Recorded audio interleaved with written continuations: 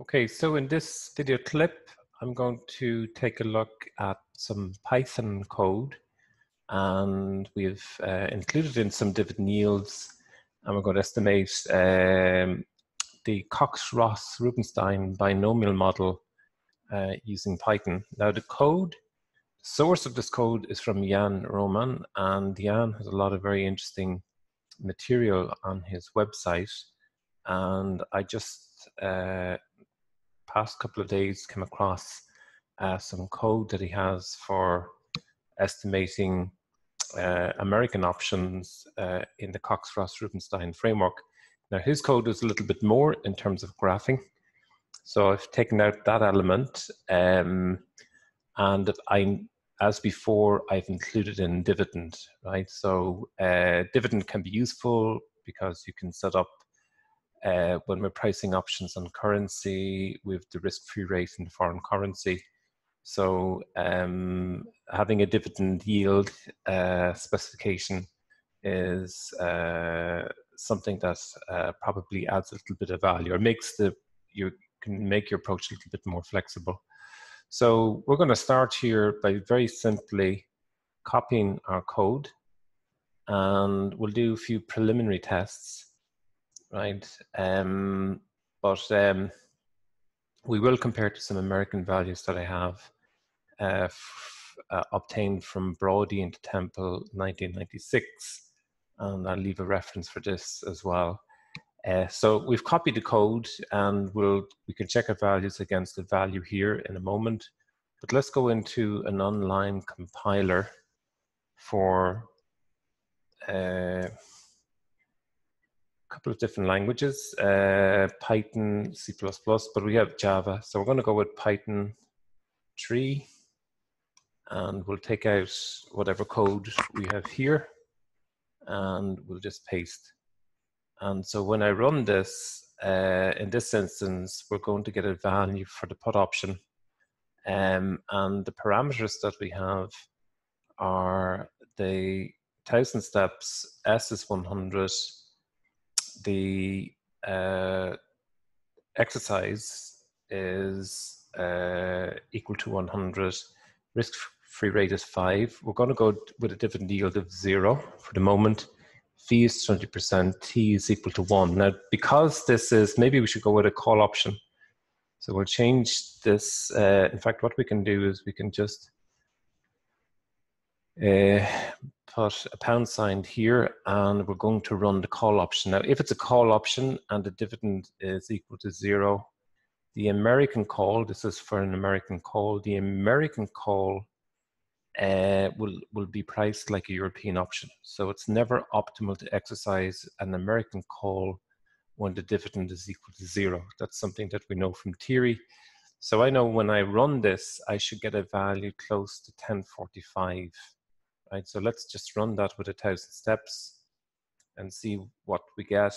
Now, it might take a little bit of time here because this is static code, and static code is generally a little bit more inefficient than dynamic code, and we don't have any truncation, and we haven't optimized the code.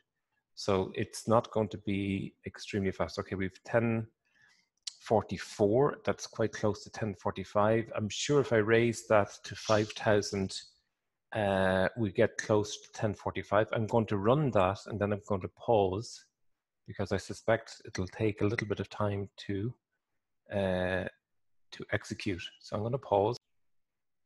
Okay, so we still haven't, code hasn't executed yet, and it's now 7:20 p.m. I'm going to pause again. And we still haven't estimated. It's 7:22. And it's 7:24, and we've just lost connection to our, okay, so what we'll do is we'll go back to 1,000 steps, and we'll run again, and that will take a little bit less, but obviously the computation was a little bit intensive here, and we had issues. So it's going to run. No issues. Okay, we get 1044. Okay, now I'm going to take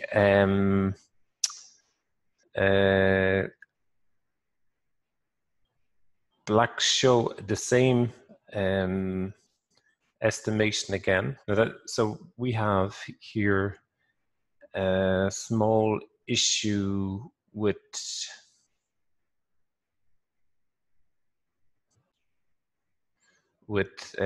computation speed. So what we can do is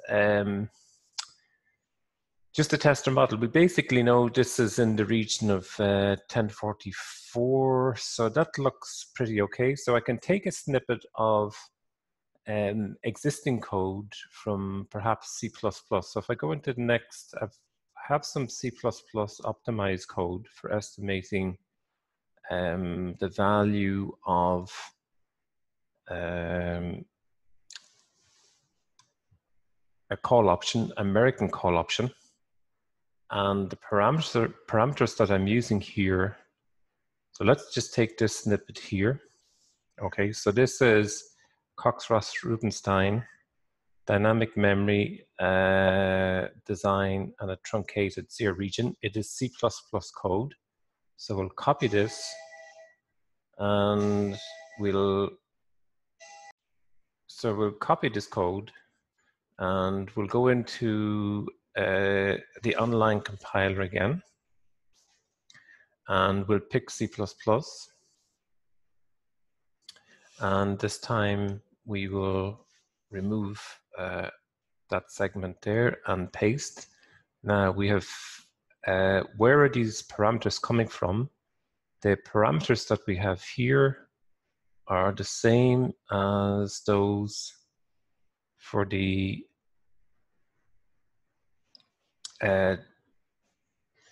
Brody and the Temple 1996, right? So we have risk-free rate of 3%, volatility of 20, dividend of 7. The exercise T is equal to 3 years. The exercise is equal to 100, and we have a stock price or an asset price of 100. Okay, so if we run that at 5,000 steps, the result at 15,000 steps, we should have had a result close to 9.66. Okay, and we'll take a look at that now. And you can see here it's 9.657. Let's push that up to 15. And let's run again. And you can take a note of the time here. And we'll pause for a moment. And we have a result of 9.065, virtually 66. And that's consistent with the result that we have here. Now, if we go back into the Python code and take the same results, I don't think we will 5,000 steps stalled. So let's reduce this to 1,000 steps and run. Will be quite fast, I would imagine. And then I'm going to take with the same parameter values here for the Python code using static memory. It's not dynamic or truncated. Let's just run, and we can come back here and take a look, and you can see here we've 9.064. so this is an American call option with 1,000 steps, S equal to 100, K equal to 100, T equal to 3 years, R equal to 3%, Q equal to 7, V is equal to 0.2, and the value that we get is 9.064. Let's take a look at the Python code. It's also executed. We have 9.6469. 9.6469. So these are the same results. So that's good. I know that this C++ code is working because I've tested it fairly extensively. And we can see here, this seems to be working. Let's lower the step size here to 500 steps. And let's run. And let's run the step size here to 500 steps for the C++ code. And let's run. and we'll compare the two. Now we have 9.632 for the Python code, and we've here 9.0632. So the results that we have obtained on using both models are the same using the C++ code, which I know has been tested fairly rigorously, and then using Jan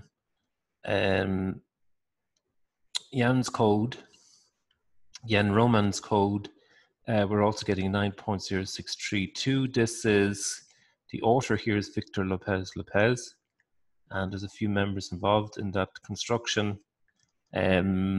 The big disadvantage here with the code is that the code is a static type code, but otherwise it is working and we could use it. In a different type of app, we probably get fast results. Okay, I'm going to stop it here.